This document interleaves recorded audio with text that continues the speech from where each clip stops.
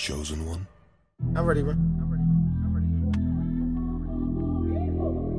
Coming with the killer instinct. You already know, moving silence records, nigga. My motherfucking million. Let's get it.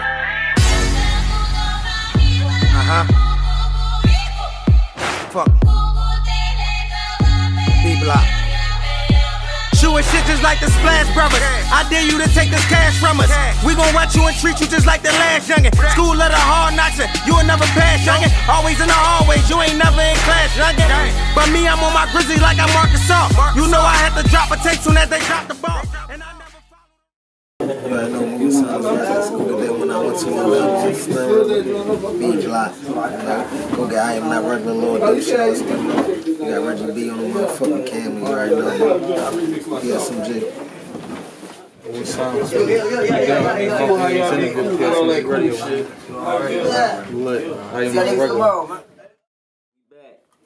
We back, Sharp. Where you been? Man. You still been in 2015 still? You know, we just get prepared for shit, man. Getting prepared for stuff, you know. Getting these artists, putting them in the situations they need to be in, man. We got Malc Millionz in the building tonight. You already know. I mean, MIS. 1921 bam. Welcome, brother. How you, man? Happy New Year. Same with y'all.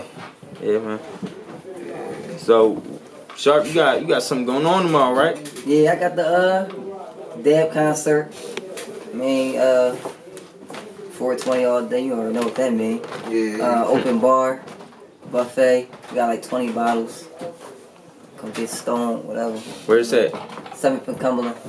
Fellowship Hall. Right. Check it out on the gram. It's Heavy Footage 215 on the gram. Alright, who we gonna see there? You gonna see Malc. You gonna see couple. You gonna see Ray Hill. Well, he the only one at OBH performing. Right. You gonna see Cicero. The You gonna see Rock Steezy. So that shit gonna be crazy, right? Yeah. It's a lot of artists in that joint doing their thing. Honorable. And we made it convenient for artists too. Like we didn't charge our artists a dime. I mean, actually it was an earn. I mean, if you sold tickets, you make money. Yeah.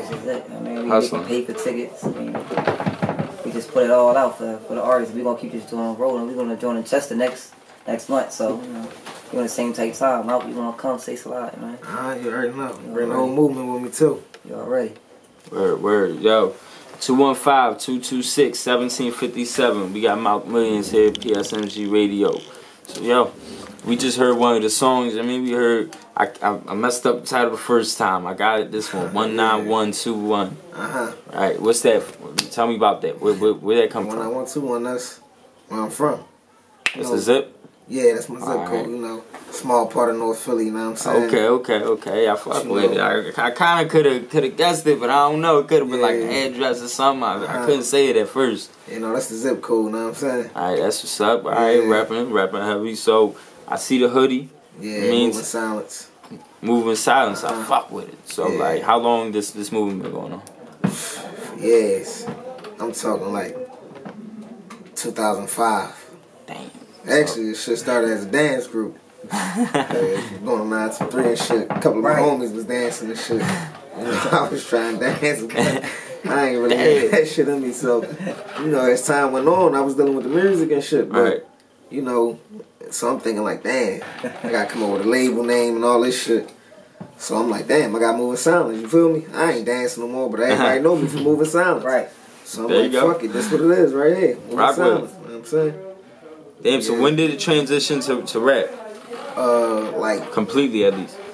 Like 2000 and motherfucking like 2009. Cause I was in juvenile placement.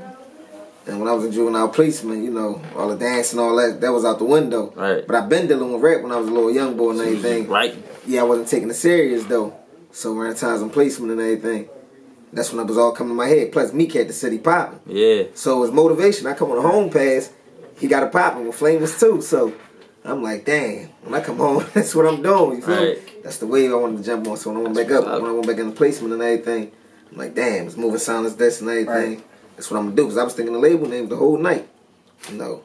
So from there, that's on perfect. Like, yeah. I mean, I hope niggas should always move in silence. Like, that shit is a message at the same time, you know what I mean? Yeah. Like, it's some honorable shit, as my man Sharp would say.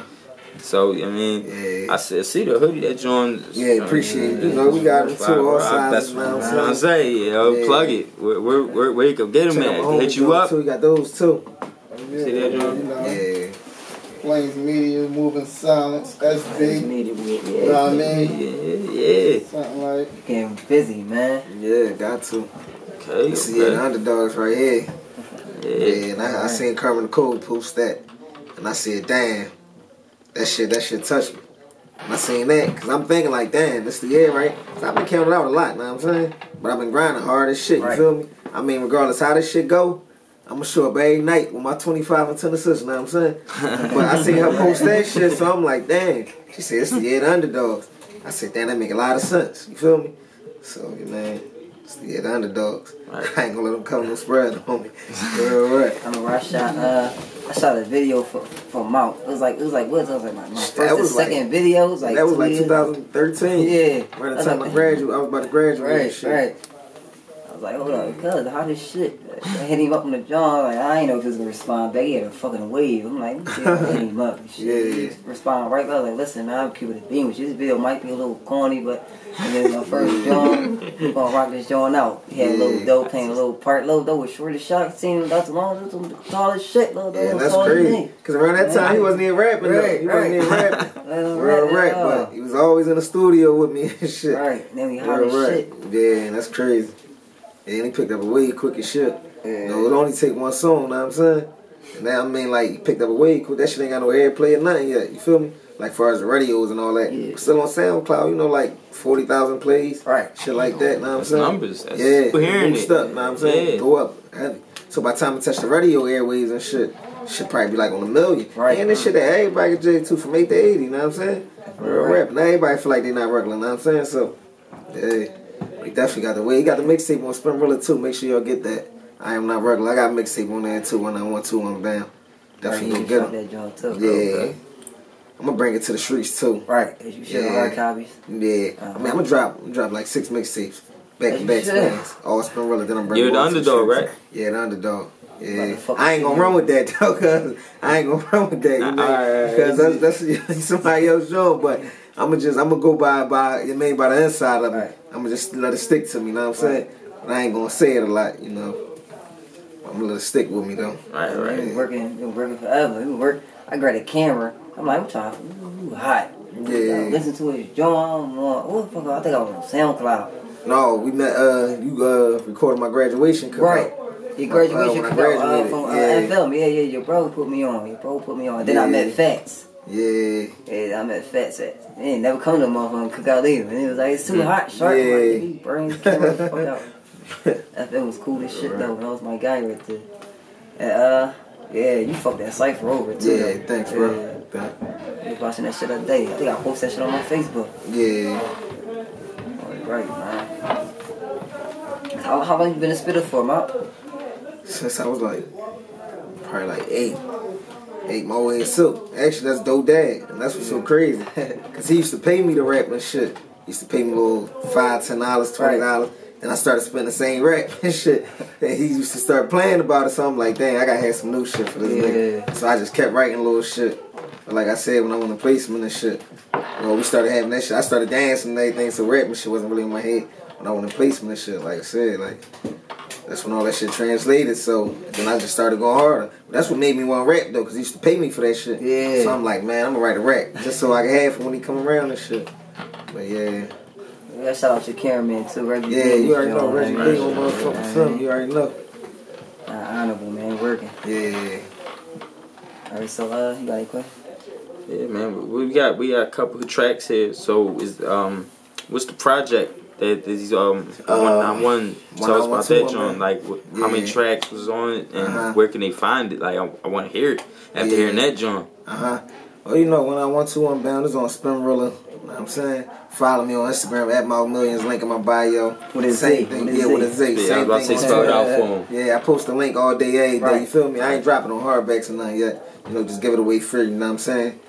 But the whole concept about the 19121 is just about like, I don't say no names, but bitches I done dealt with in the 19121. You feel me? homies I done had in the 19121, shit I done did in the 19121, shit like that, you feel me? So that's what the whole, and just about like, I want motherfucker to feel like, even if you're in New York, you could be in motherfucking Connecticut, I want you to feel like you're in the 19121, right. You know what I'm saying? Right. But I should have to tell you like a whole story about the shit. I just want you to feel like you there, though, know what I'm saying? Right, you like, giving them that vibe, like exactly. you making them see what you see type of shit through the music, though. Yeah, like, I mean, I fuck with that because it got the Philly message behind it. I mean, a lot of people in Philly, I feel like lately don't really sound like they from Philly, that's man. That's another thing, though, like, but I don't never really talk about it, but I mean, like, because a lot of people use them and they, like, say, me and my squad, we the hottest out. I don't really say that, you feel me? Right.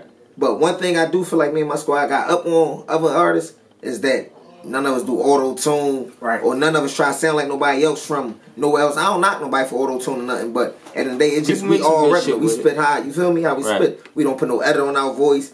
I mean, like, at the end of the day, I got a homie that sing, you feel me? But that's his talent, you know what I'm saying? You're not going to have one of us trying to sing, like, stepping out of the box. I don't knock nobody. You could come and do a hot track with it, you feel me? That's cool, you know what I'm saying? But I really feel like that's down south swag, you feel me? And Philly, like, at the end of the day, we got to bring Philly back, you know what I'm saying? We got to bring Philly back, though. Yo, but you ever peep that, like, alright, you hear him on auto-tune, right? You hear the auto-tune, but, like, when somebody be like, they at a show, right? Say at a show, and say, like, the speakers and everything ain't right. And they really singing and all that. Exactly. Not to cut you off, because I actually just had a show at the Asian Art Institute. One boy, like, he had a song he was singing. He knew how to sing, but he had a rapping song with auto-tune, and it wasn't sounding right, you feel me? A dude from the Bronx, you feel me? And it wasn't sounding right, know what I'm saying? But the music was hot music and everything, but it's just the auto-tune, like you should have, know what I'm saying? Right. But he from the Bronx, though, so I don't know how they do it in the Bronx, know what I'm saying? But we talking about Philly artists, you feel me? Oh, yeah. That's like, it's not really expected from us, you know? To do that, and when it's live performed, it's not going to sound nearly equal. So it's kind of like, just stick to what you really can do, and that shit always gonna be right. I mean, like, you know, we splitters here in Philly. Like, you look at the history, you know, most of our guys, other than like Will Smith, maybe. Not saying he ain't got bars. It's my nigga, but everyone else, you know, they go hard. So we go hard. Any block you go on somebody on, it's at least 3-4 people on the block that rap. Any block you go on, you right, yo. You go to a project, it's probably it could be a young boy, it could be an old head, exactly. Somebody, everybody doing it. They just can. You know, the craziest part about it is when Rich Boy came to Philly and I was talking to him. I'm like, yo, man, can you bust a freestyle? And he was like, listen, look like Rich Boy. He was like, listen. I know you heard that one before. So he was like, listen, man, we come to Philly, like he came to Philly for free. He's like, look, we come to Philly. They hear y'all. He's like, yo, like where we go, we listen to Philly artists. You know what I'm saying? He's like, listen, he's like, yo, put this on World Star. I turn the camera off on. He's like, don't put it on World Star. You know what I'm saying? He was like, but I don't freestyle, and a lot of niggas out of Philly don't freestyle. Like they can't. It's hard for them. Like I was like, why you say this? Because niggas don't really know that life. They ain't about that struggle and shit. Like we got fucking houses. Like they rent. Like they rent is nowhere near our rent, right?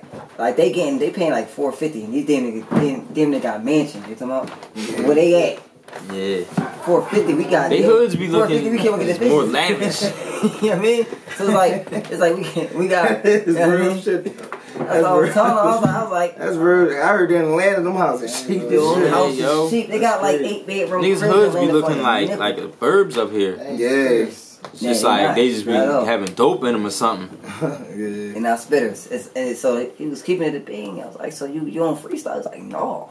Like I gotta try to write a hit and ask like 1,000 people like, you fuck with this John? He said, now you hear this a Philly nigga just spit. And I was like, yo, Malc, just give him hell real quick. And that's crazy. Motherfuckers just turn around like, yeah, damn, I wish I could do that shit. You know what I mean? The corniest rapper in Philly could go to another city and be the hottest. Hottest shit. Like, real rap. Like, you ain't lying, yo. The corniest rapper, I'm talking about could go, and it ain't even about the bars or whatever, because at the end of the day, you going with the Philly demeanor, you know what I'm saying? When you come here, the Philly is basically like the first one to the ice cream truck one, you feel me? You go to another city, everybody gonna wait in line to get their ice cream. You feel me? Yeah, At the end of the day, all motherfucker probably be like, damn, huh, give me your money, I'm gonna get your ice cream for you. You know what I'm saying? Right. But here it's just like everybody wanna be the first one to the ice cream truck. You feel me? And hog the ice cream truck up. You know what I'm saying? Real rap. Get 100 ice creams and all that. Everybody get some ice cream. Real rap. That's what I'm saying. You don't get 5 minutes, you trying to get 8, and they get mad, like, yo, man, I think it's gonna give me 2 more minutes. Like, so you get 5 minutes. It's like, man, I'm trying to go. Yeah, we all hungry. We aggressive ass people by nature. Like in Philly, like they say outside of here, like, you know, we got problems, we hyper, got attitudes and shit. But we just like we want to win. Yeah, like exactly. we all trying to get there. Yeah, I mean, but at the end of the day, this Philly, I mean, like, it's just the whole city depressed, man. The Eagles can't get a 1-6. We city of losers, yo. So we gotta prove something. We got something to prove, like, yo. Crazy. Listen, we number one. Tough. We number one. And like.